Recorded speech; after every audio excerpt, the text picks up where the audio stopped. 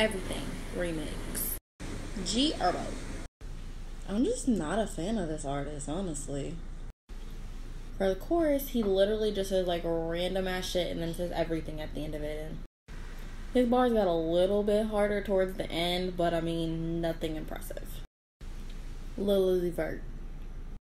It sounded like he put about 5 minutes worth of work into writing this verse.